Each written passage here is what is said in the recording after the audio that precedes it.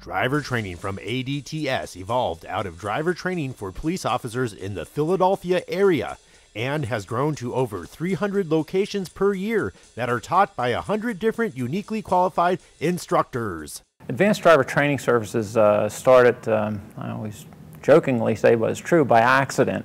And that the founder of the company, Jim Wilkinson, was a police officer in the suburban Philadelphia Police Department. It was in the mid-'70s, and he saw a car about late night that had been stolen out of Philadelphia, and it reported stolen. Pursuit and happened, and Jim crashed as a result.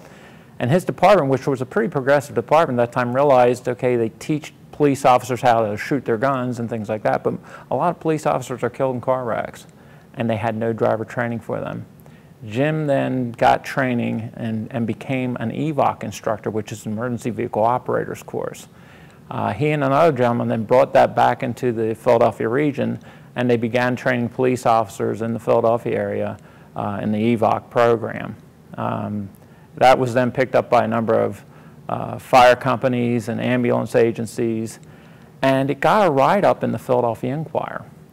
A gentleman who was, I'll just say, he was the head of sales training for a major pharmaceutical company, saw that write-up, and then one day he was at work, and he was going by the Fort Washington Expo Center and saw these police cars swerving around these traffic cones and said, "It's the guys I saw that I read about." So he stopped over, and he said he started a conversation with Jim and said, "Well, what can you do for us?" And that's how the company started. We did our first corporate program in 1983, and it's grown since then.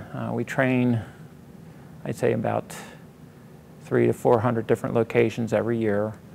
We've trained in Canada, and most recently we're actually going to be doing training now in Central America.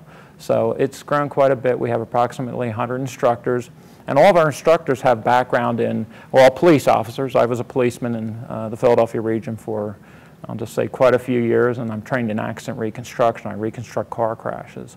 And that's our backgrounds: crash reconstructionists, highway safety officers, academy instructors, EVOC instructors. So I guess it kind of uniquely qualifies us to provide driver training. We see what happens. We see what happens when people make bad mistakes behind the wheel.